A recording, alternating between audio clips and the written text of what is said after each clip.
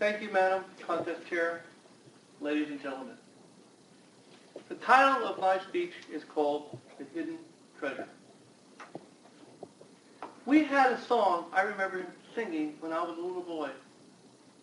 This land is your land, this land is my land, from California to the New York Island.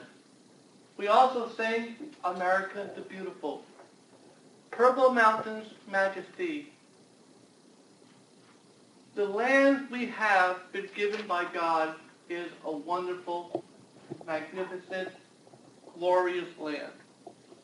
I say that because I've had the privilege and honor of traveling by car through many parts of this country. You can go from place to place. You can see the things that are so magnificently different. California, from Phoenix to California, you can drive and see the big, huge sand dunes in California and marvel, wow, the majesty and beauty of that. You can go to northeast Wyoming and see the Devil's Tower and think, how did that thing get there? Look at that thing. That is just awesome. You can go to the beauty of Pennsylvania up in the Pocono Mountains and partake in seeing the beauty and splendor of the color of all the different leaves of the trees and marvel and say, oh, that is just awesome. One of the things that really astounded me the most in this country, and I don't think you can see it anywhere else in the world, it must have been somewhere out in Montana, I think it was.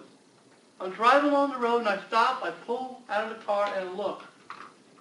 And 360 degrees all around me was nothing but cornfields, as far as the eye can see.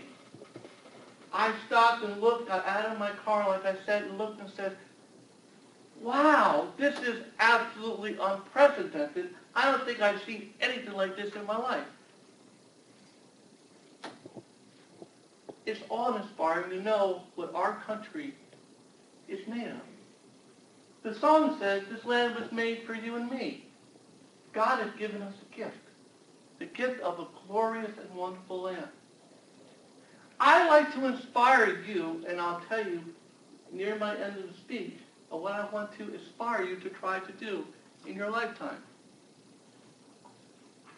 That is to see the majesty of not only where you live, but partake in the beauty of going here. We live in South Florida, of experiencing the Everglades. Do you know many people, for instance, I found out you go to New York City, many people have never been to the Statue of Liberty who live there. But they don't take the time to say, I'm going to appreciate something that so many people from far away come to appreciate and acknowledge. But I'm going to share something with you that is very special.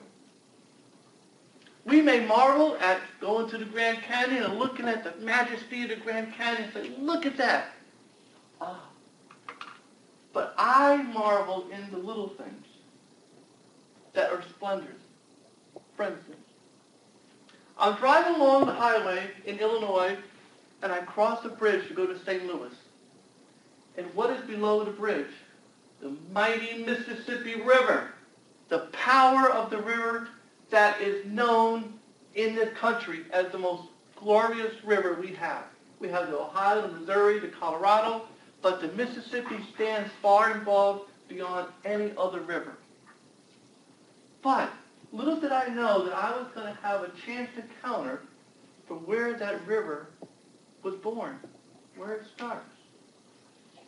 Picture yourself in northwestern Minnesota, about an hour, hour and a half from Fargo, North Dakota, in a park called Ithaca State Park. And you will go to that park, and you will walk down this path into the woods, and there, picture in your mind, standing to the left of your vision is a lake. And coming over this lake is a little watershed, like a little waterfall, only about 10 feet wide. And this little stream will come along, going in front of you. You are standing on the banks of the beginning birthplace of the Mississippi River.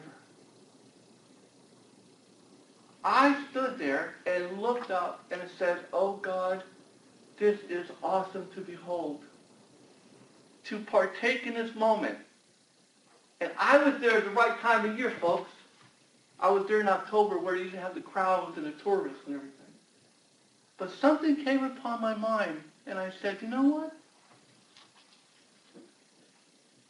I went along the banks, and I gathered little stones. You know what I did with some of these stones? I gave them to my friends as gifts. I said, these are rocks from the very beginning of the Mississippi River. And my friends were in awe. They said, you couldn't give me a better gift from a gift shop. But you gave me something that is part of our land, part of our history. The mighty Mississippi. I had 2 pockets full of rocks in my soaking wet. But it was worth it. And I did it where to make sure nobody else was watching.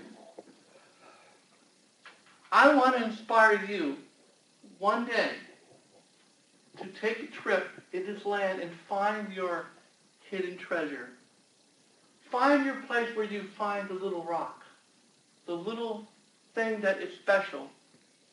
Find that place where, to you, it could be the Grand Canyon, all of the majesty, or, for me, the quiet, subtle, peaceful place of the beginning of the mightiest river in America. Ladies and gentlemen, your hidden treasure. Go find it.